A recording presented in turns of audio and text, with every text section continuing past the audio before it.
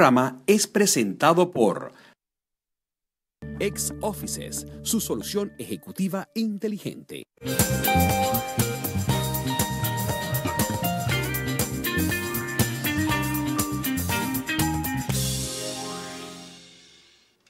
Ya estamos aquí con Marielena Pereira, vicepresidenta del Venezuelan Business Club. Bienvenida, qué bueno tenerte aquí. Gracias, María Teresa, gracias.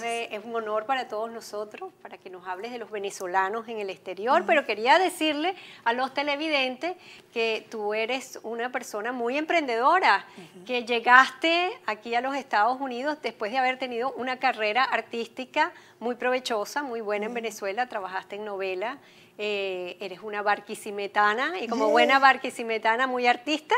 Sí. Y que llegaste hace ya en el 2003, llegaste aquí a Miami y desde el 2005 estás en el Venezuelan Business Club trabajando. O sea que te reinventaste aquí en los Estados Unidos. ¿Por qué? Bueno, en primer lugar, gracias por la invitación, gracias por supuesto al Venezolano TV, porque siempre están de la mano con el apoyo de los venezolanos. Dos cosas ciertísimas, muy veraces. La primera es que soy guara, de pura cepa, pues. Y la segunda, sí vengo del medio artístico, por lo cual esto de los encuentros televisivos y radiales, pues se me dan de una forma tranquila y sin mucho estrés, por lo que te agradezco otra vez la oportunidad de llegar a ustedes, a la audiencia y a toda la gente que tiene a bien seguir tu programa, excelente programa, por cierto. Gracias. Nosotros aquí, como inmigrantes, tenemos muchos retos y el inmigrante a donde llegue, me parece que practica instintivamente eso de donde fueres, haz lo que vieres. Y en mi caso, pues empecé a notar que el hecho de ser emprendedor en español o entrepreneur, como bien se dice en inglés, inglés, es también una posibilidad de crecimiento paralelo a tu trabajo quizás de 9 to 5 o de 9 a 5 también. Yo hacía varias cosas paralelas a mi trabajo como actriz en Radio Caracas, Televisión, en Venevisión, en diferentes canales que trabajé en Venezuela. Yo también tenía agencia de talento, de modelo, una empresa de creación de imagen de actores, de artistas. Entonces ya tenía todo eso. Ya tenías la vena empresarial allí. En mi vida, además, mi papá, que ya no está con nosotros, fue empresario independiente toda su vida. Y mi mamá también tuvo mucho que ver con negocios paralelos. Entonces, no había un gran salto entre la Marielena actriz y la Marielena posible empresaria.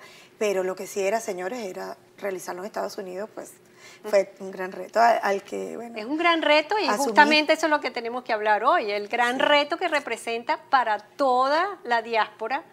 Correcto. Sobre todo aquí, porque la conocemos más al sur de la Florida, pero es un reto para todos los inmigrantes. Es más popular porque hay casi 400.000 venezolanos oficialmente, según el censo, registrados en la zona de la Florida. Sobre todo, solamente en la zona de la Florida. Solamente, pero Central, se llama Florida Central o Florida del Sur, o South Florida, se llama el área más popular, que la ciudad de Orlando está allí, por supuesto, nuestra abatida ciudad de Orlando últimamente, y lo que es el sur de la Florida, pues lo que es de Miami para el área de Weston, Miami, etcétera. Pero sí creo, María Teresa, que Agenda Global, pues, en este caso tiene muy a bien el tocar este tema de la diáspora desde el ángulo de las fundaciones que apoyan a la gente que emigra a nivel empresarial, a nivel profesional, porque no solo se ayuda a las personas en la diáspora a nivel humanitario, que la ayuda de las personas también está basada en la posibilidad de crear espacios de acercamiento para conocer o reencontrarse con personas que podrían ser de buena alianza para realizar un trabajo. Claro, porque no es fácil empezar acá. Correcto, es el modelo del networking, que tú y yo lo practicamos y estoy segura que desde el equipo técnico hasta la presidencia del canal, etcétera, extendido a todo el planeta, que radica ahora en Estados Unidos, que estamos cerca de los 400 millones de habitantes, por cierto, practica el hecho pues, del networking. Es una práctica habitual de ir a lugares con la razón explícita de conocer una persona nueva e intercambiar su tarjeta de negocio como una referencia futura.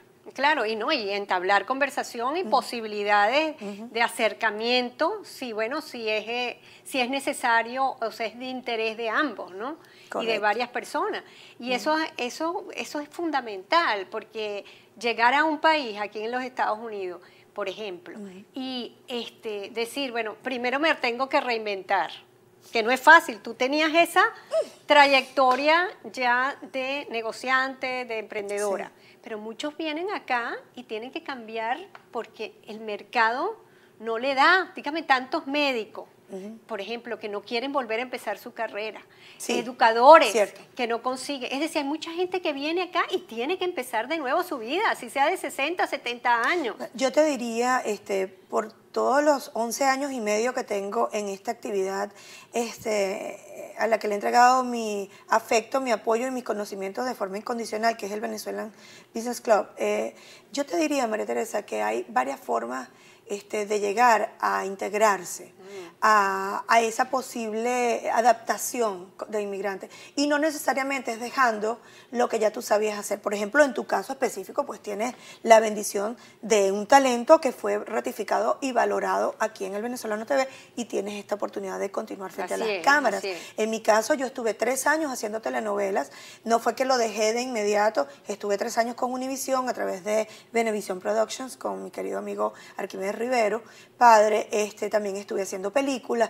Yo sí seguí como actriz. Lo que pasó fue que hubo un momento en que en ese vínculo con la conexión de negocios, de trabajo, de oportunidades a nivel nacional, porque en mi caso pues he tenido la oportunidad de trabajar en todos los Estados Unidos, hubo un momento de un clic a nivel de Marielena Pereira, okay, yo no puedo hablar a nivel de todo el mundo, en que dije, bueno, esto es apasionante, me encanta todo lo que trabajé en mi vida, estuve 22 años frente a las cámaras, toda mi vida, mi juventud temprana, pues la dediqué a esto.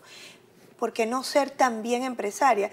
Pero ya llegó un momento en que las dos cosas me jalaban por los dos extremos y dije, no hay manera, o sea, yo tengo que salirme de la pantalla y dejar de estar en esa lucha permanente de los castings y déjame hacer algo, no solo por mi gente, sino por mí. Y fue cuando surge también BBC Radio, que es el programa de comunicaciones, en este momento también audiovisuales a través de internet y a través de Actualidad 1020 AM en Miami.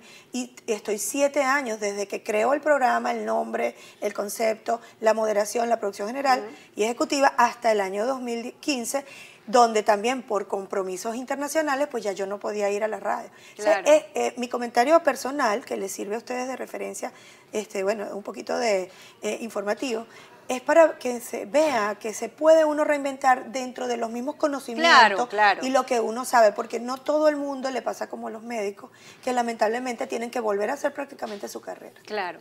Mira tú, Marielena, tú estás ya empezando, expandiéndote dentro de la misma Venezuelan Business Club. Sí. Y vas a tomar en tu comando la parte internacional de los clubes.